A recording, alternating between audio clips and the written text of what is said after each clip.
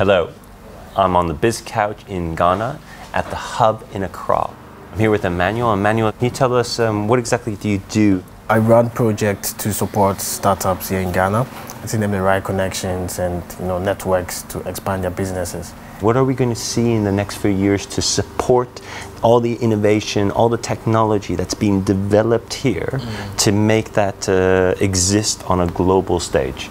We have a lot of people with passion for business, but one challenge they face is capital. I think that in the near future, not only are we going to have, very cool and exciting ideas, we're also going to have enough funding and capital for them as well. Currently, what I'm working on with Startup Cup, an initiative of the US State Department, and in Ghana here we've partnered with Ghana Angel Investor Network, who is going to work out an investment structuring for the finalists. Aside that, already there are foreign interest in African startups. Currently, I'm consulting for one of the largest investor groups in New York.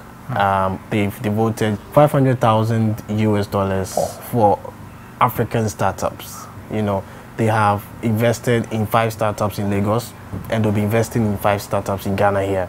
The kind of foreign interest in these startups is going to increase, especially when it comes to capital support for these startups.